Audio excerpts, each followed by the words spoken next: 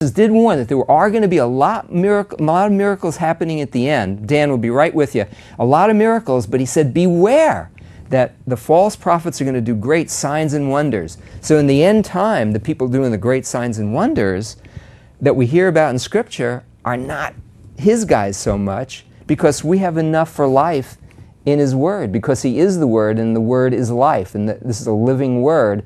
And that Bible, the New Testament and everything, wasn't available to pull it all together to lead to him. So the signs and wonders are less important today than they were back then. Because if he had just showed up and said, I'm the Messiah, and had fancy words, hardly anybody would have listened to him, you know?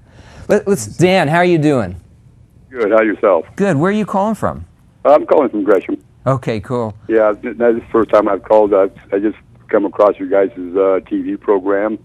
And I was watching, and I grew up as a Catholic, and I even was an altar boy for a while. Went to church and all that. See, I don't go to church that much. I believe in Almighty God, and but of course, when I was going to Bible school as a young child, we studied about God, and they told us that God and Jesus were one and the same. That He is, Jesus came down. But I mean, if God was come down the way He is, we wouldn't. It'd be so bright. His light would be so bright that we couldn't be looking at Him and all that. And it'd be hard for us to comprehend His power. So He'd come down as a human like us, and He made us.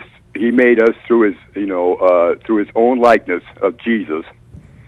And every time I say Jesus, I bow my head, because He is one and the same God, I believe. Well, when did you get saved, Dan? When did you come to the realization that He's the only way? You believe He is the only way to God, right? The Father? Right. To me, I've been, I should say saved. I struggle here and there, and matter of fact, I did have a question. And sometimes I get mad at God, and I shouldn't. And it's not His fault, it's me. And I just don't know how to control myself sometimes. A while back, I got mad at Him, finances-wise. We understand that, we're all human and we blow it, but as long, you know what you're supposed to do when you sin, right? Yeah, I'm supposed to pray. You just ask for His forgiveness. Yeah, and he will, and just, He knows you're trying, and some of us are weak in certain areas, others are weak in other areas. Was that the question you had, Dan? No, the question I had was, why does He, when you're down and out and stuff, when you're at the bottom of the hole, you can't get up no more, you're so down, why then does He answer you? I mean, why doesn't He answer you before you get there? I mean, I've asked Him for help a lot of times, and I don't think He ever listens to me, Well, you're here, though. He must have helped you if you got this far. Oh, yeah. I mean, like I said, I believe in Almighty God, and I, I mean, you always get that feeling every time He's around and stuff. You feel, it's this feeling that it's hard to describe. Well, inside you. Go ahead, Sean. I think that, for myself, I go through that. I still get mad at God sometimes, and when you say, why doesn't He answer before you hit the ground, and my personal opinion is that because we're still wanting God to answer us, give us the answer that we want. We don't want to go through this trial, and sometimes we got to go down the road that we choose to go down. Like, He doesn't make us go down it, and then we hit bottom, and then we're ready to say, okay, God, I'm trying, it's not working, please help me. And now we're willing to listen and do it His way. And I would encourage you, one great thing that made a huge change in my life is it's called a daily Bible. It just has maybe 5 minutes read, and it's got every day in the year in it. And it's like, if you're faithful to go to Him and read His Word, He will talk to you. And then, as you seek Him, He'll start to meet you where you're at. And it's life-changing. It's like, because if you're, the Bible says, if you seek, you will find. And that was, I loved the one thing I did like about the Catholic Church is they did tell us that Jesus was God. They could have left out all the Hail Marys and the other stuff, but they did give me that connection with God for when I was down and out, and I was in drugs and all that, and really hit the bottom.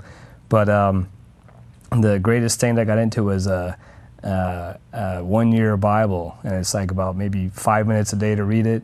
And it's like, when you're faithful to go to Him, He will come to you, my friend, and He really can change things around. Because now instead of telling Him what you would like him to do for you, it's like you start asking Him, Lord, what do you want me to do? And that's a really blessed place to be in. Dan, we've got somebody hanging. Does that help you with that question?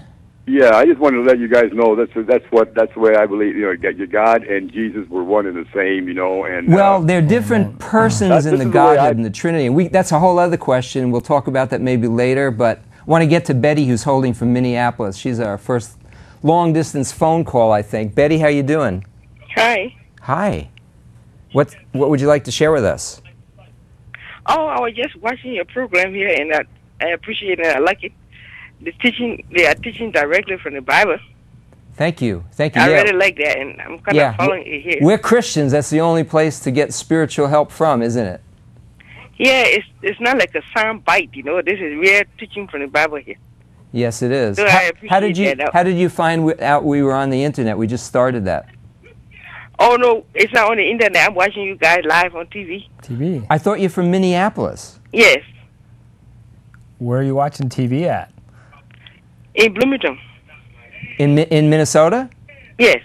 Oh, in Bloomington, Minnesota. We're on television in Minnesota? Yes. Well, maybe the internet's connected somehow to your TV. That's the only way, unless God's doing something real interesting here, which, hey, that sounds good to me, but... Anything else you want to share with us, Betty?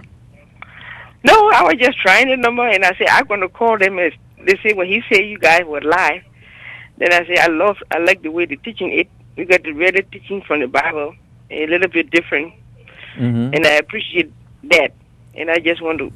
Now, Betty, you became a Christian sometime along the way? Yeah. Yeah, what happened to make you a Christian?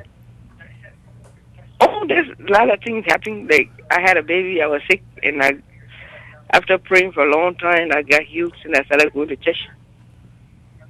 So you got healed, and what happened? I started going to church. Church, started going to church. Yeah. I see. Okay.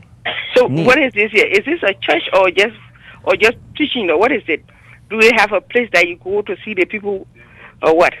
We all go to different churches. We're just a bunch of brothers that got together to share with people live why we believe that Jesus is the truth and the only way. But this is not a church here.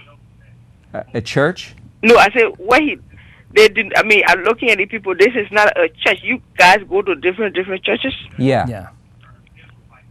But what he preaching? I mean, what he teaching here right now? Just it's Jesus. Not like just to have a relationship with Jesus. Yeah, we're showing, yeah, I know he's talking about. Okay, we're showing movie clips on the proof that Jesus existed that's outside of Christian circles, and then we're talking about C.S. Lewis. We probably have another clip coming up. Yeah, if we have time, we've got another person hanging on the line there. But yeah, we're just Christians who go. We're all born again, and that's the real family of God. Is not. I mean, the word church. The word church in Greek is ecclesia, and it means those called out. It has nothing to do with a building or a denomination. There's an invisible church that God knows who His own are, who have been born again. Because if you're not born again, Jesus said, you can't go into the kingdom. So there's this invisible church that only God knows who's born again. We kind of tend to know each other when we meet each other, because we tend to see things the same way, and we may differ on certain things, but not on the essentials. And and that's the true church. Whether we go to different church buildings with different pastors, that's less important. Does that make sense, Betty? Well, I'm not going to hold you, or maybe next time when I call it'll be better, because it's kind of a little bit different. How's it different? It's kind of a little bit cloudy, so let me let you go. I'm not going to hold you up. Okay. It's a little bit cloudy. Other people there. Cloudy on the TV? Huh? What's cloudy? On the television or the sound? Or? No. What you're telling me is what I'm asking. I'm not getting through to you if you're not getting through to me. Oh, because, what? Like, try and ask again. This is the Lutheran church. This is the Baptist church. So I was just asking if this thing he's preaching, do they have a place to go that you listen to them preaching or teaching, or it's just on the air? No, we go to different. I go to a non-denominational church. You know what they are? Yeah, I do the same thing myself too. Okay, and I go to that kind of. Sean goes to a